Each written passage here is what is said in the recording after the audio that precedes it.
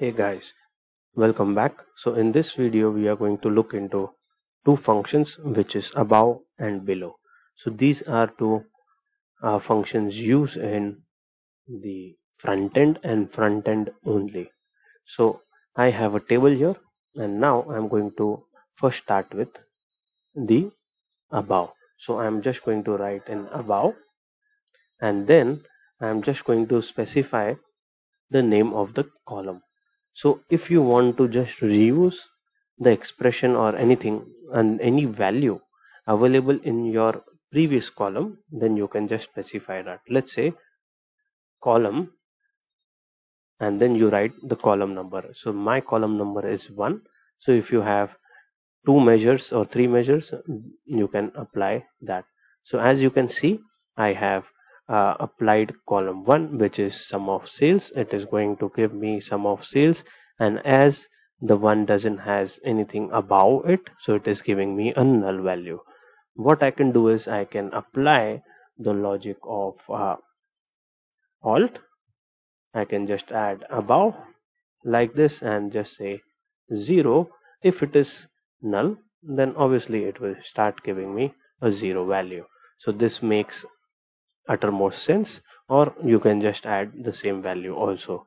But above function is actually used with the range sum above. So I will talk about the range sum above to get the cumulative value, but let's see about the below. So what does below does is, so I can just keep that same expression, I'll duplicate it over here. I will just say below. Now it will start taking the below value. So it is 13, so it is going to give 13, and as it goes down, the last value doesn't has anything below that, which is the 13th month, which actually does not exist.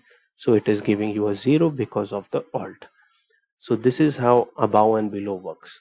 So let's come to the use case. So use case is how you can use above to get a cumulative value. To get a cumulative value, there is a function called as range sum. Okay, range sum, and in that range sum, first the option is to add the expression. So my expression is technically fixed, which is above column 1. So I'm just going to add in the function above column 1, and when you actually do that, you are going to get the same values as above. Okay, now as you can see, alt function isn't used because when you are going to do a sum of null, it is going to give you a 0 value. That is why. But range sum, to get the cumulative, you can actually need to add some parameters. So parameter will be comma 0. So let's see what happens when you write in comma 0. Nothing really happens because you are taking the same iter number, same number. And now I will just add the row number here. Okay, row number function like this, and now as you can see, now it is doing a cumulative. Okay, now 12, 1. Okay, then it is going 14, then it is going adding 1 again, 15, 16, 17, 18, 19, 20, like that. Okay, so this is a cumulative. So to understand this, let's first understand what range sum does. So if I just take a text box and in measure I just write in range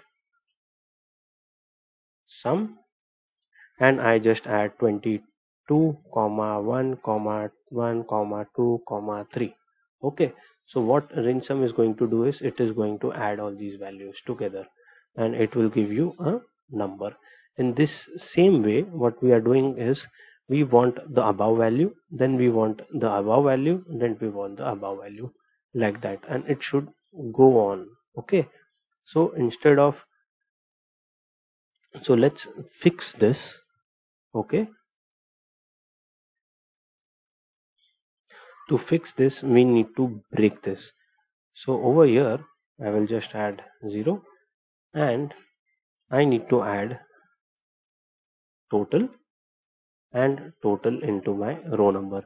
So row number total will technically generate a SR number, serial number for you. So let's add in like this. So it is giving you 1 2 3 4 till 12. This is absolutely fine. And now, okay, over to here I say above, and now I have the range sum of that. So this works in such a way that the row number total will now start totaling all the values.